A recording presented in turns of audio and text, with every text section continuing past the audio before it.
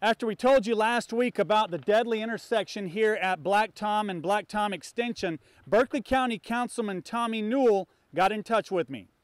Well, the county has seen that to be a #1 priority, especially for safety. Both intersections are dangerous. Councilman Newell says the intersection of Black Tom and Black Tom Extension and the intersection of Black Tom Extension and Cooper Store Road will be reworked.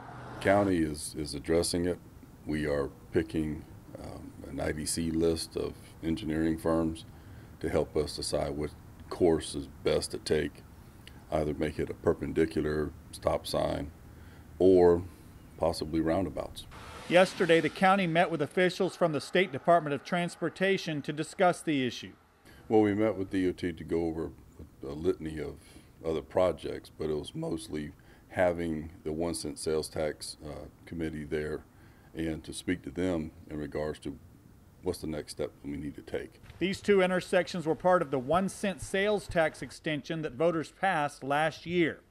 Those tax dollars began coming in this month.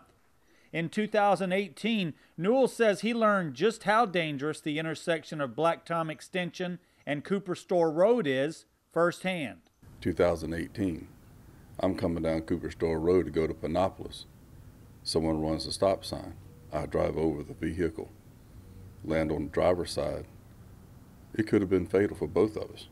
This is also why Newell says he favors a roundabout, similar to what the county built in Sangaree to solve the problem of another dangerous intersection. He's not certain how soon the work will be done at the intersections, however. It's a priority, it's a top priority. Of course, as the county gets more information on exactly what they plan to do to fix this intersection and what the time frame might be, we will bring that information to you. In Berkeley County, I'm Raymond Owens. Count on 2.